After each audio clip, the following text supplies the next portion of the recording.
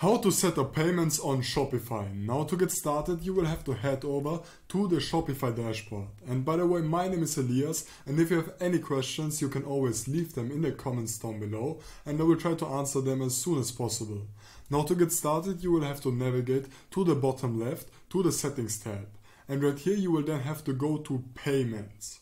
Now as for the most common payment options, credit card and debit card is the number one, but also things like buy now, pay later, bank transfer and cryptocurrency are currently used quite a lot. So in this video I'm going to show you how to set up all of the payment gateways that you will most likely need.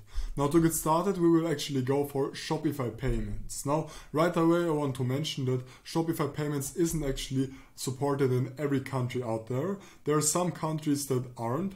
Right here on screen you can actually see the countries that Shopify Payments is available in. So if your country is not on this list, make sure to skip forward where we actually are going to cover other payment options. Now Shopify Payments, in my opinion, is by far the easiest payment gateway to get started with.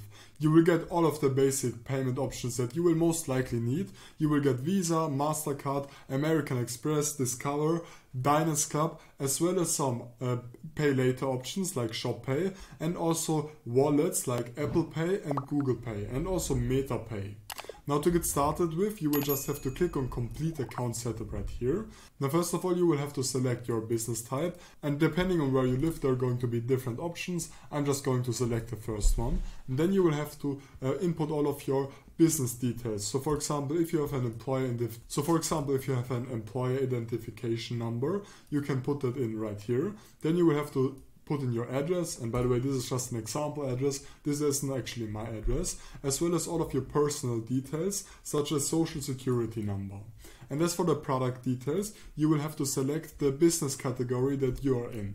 So you will basically have all of the different niches that you will most likely need. So let's for example say that we're going to sell clothing, and as for the business subcategory, we're going to sell footwear. And as for the description, you will just have to write one or two sentences, something like online shop that sells men footwear.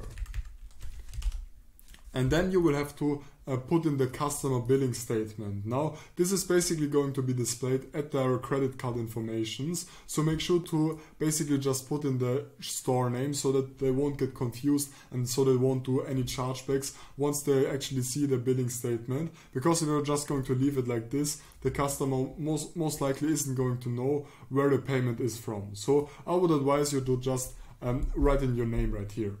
And once you're ready, you can click on complete account setup. Now I will not actually do that because this is a test store, but once you're ready with this, you will then just have to set up two-step authentication right here, which is super straightforward, as well as your banking information to actually receive payments from Shopify.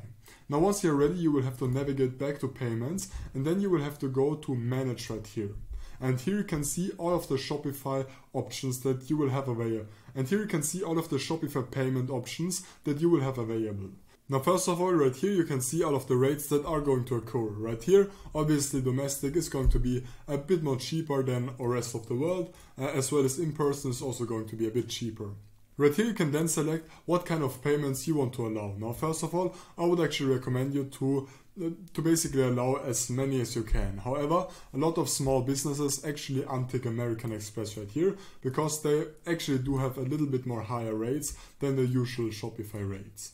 Now one thing which I would also recommend you to do is to enable Shop Pay as well as all of the wallets option, because these payments right here are actually pretty good, because on these payments the customer won't actually have to put in all of their information like credit card information, shipping details and so on, because they're already stored in these wallets right here. So generally it just makes it way easier to buy the products for the customer. Now for the payments, this is solely for you, and right here you can select how often you want to get paid and how the payment should occur on your bank account. As for the fraud prevention, I would actually recommend you to leave this ticked right here and not to untick it. But if you want to, you can also decline charges that fail AVS, postal code verification. However, from my experience, from my latest shops, I most of the time only tick this right here. For the customer billing statement, once again, this is just going to be how your payments are going to be shown at the customer. And for the phone number, this is just going to be the phone number that the customer is going to see, and that is going to appear on the customer's bank statement. Now right here you can also select the test mode, and this is basically so that you can test everything and so that you can do some test orders, which I currently have activated. And once you're ready, you can click on save on the bottom right. And that's it for Shopify payments. However, there are also tons of other different payment providers and payment methods that you can get started using.